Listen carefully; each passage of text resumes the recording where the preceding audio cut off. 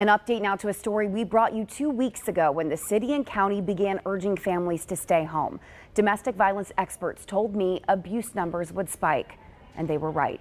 Today, SAPD released numbers showing a 21% increase in family violence calls from 2019 to 2020 year to date. Officers now tell me it's more important than ever for people to realize victim services are still active, including a crucial one for school children. It's part of my series on domestic violence, Loving in Fear.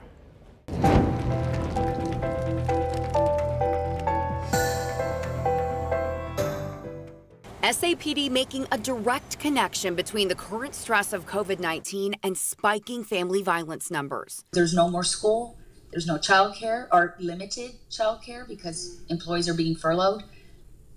And it will just continue to add to the immense amount of financial stress and burden that was already there. And add on top of that communication, maybe not being at its optimal. Communications issues that could be softened by SAPD's Positive Parenting Program, or PPP.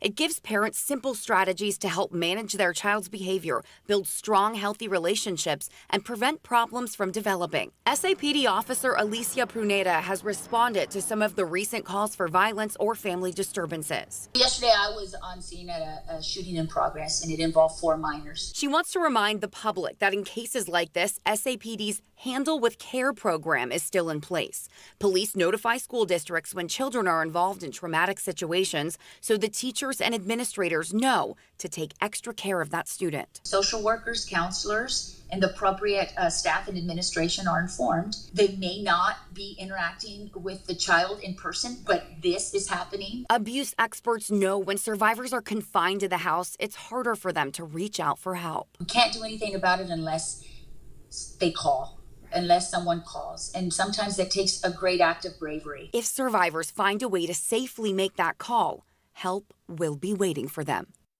Officer Pruneda also points out that a lot of services are now online, including filing a protective order. You still have to go in and sign the affidavit, but everything else can be handled from a phone or a computer. For people without internet access, you're urged to call SAPD's non-emergency number or Family Violence Prevention Services so someone can lead you through that process. Those numbers, along with a long list of resources, can be found at ksat.com/domestic violence.